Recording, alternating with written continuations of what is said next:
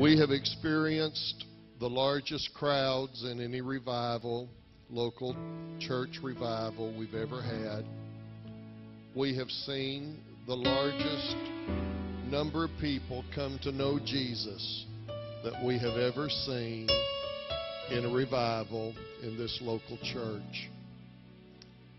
We have seen more people baptized in water during a revival. And look at all these over here that are going to be baptized tonight, and many that are in there, than we've ever had in any revival in this church. I want us to have the largest love offering for an evangelist. How many of you believe that that should just go right in hand with everything that has happened? Come on, how many of you believe that?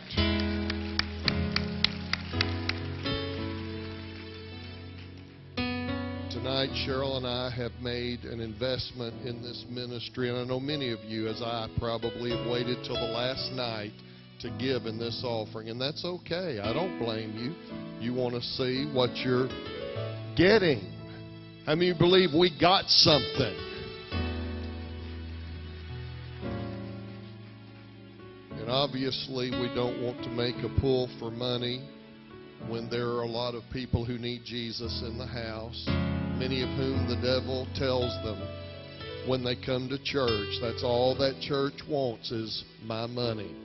Isn't that funny how the devil doesn't say that when we go to Walmart?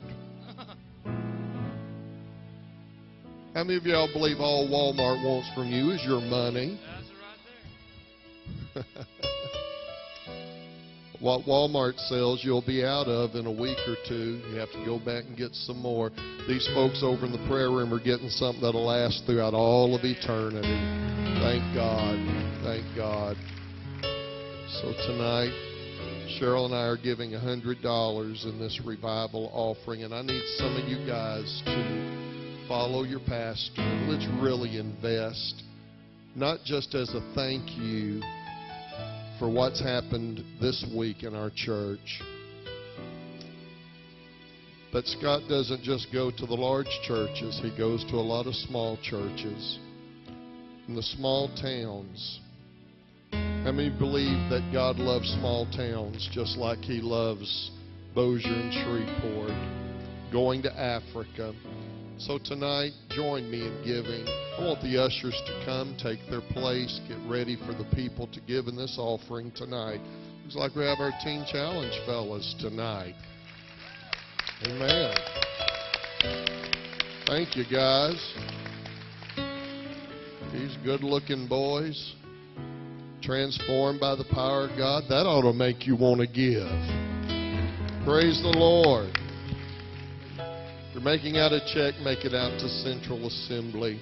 Thank you for responding to your pastor tonight. Our offerings have not been as they have been in the past for a meeting of this size, and I know that when you hear that, you'll know that it's very important that you give tonight, and I know God will bless you.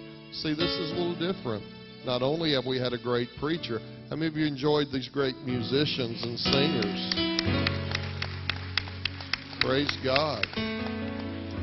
Brother Kent has blessed us. Brother Matt Albritton. How many of you appreciate this young evangelist, this youth evangelist? Amen. They have come. They've been in the schools. Our brother that was the illusionist in the schools this past 2 days. We have worked, but how many of you are glad the Lord has worked with us? Praise the Lord. So, Father, we bring this love offering to you, and I thank you for Dr. Scott Camp, a man who so humbly ministers the Word of God with effectiveness, whom you've gifted, Lord, to reach not only the young, but the teenagers, the moms and dads.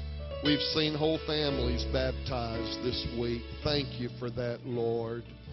And I pray your blessing upon him and his team.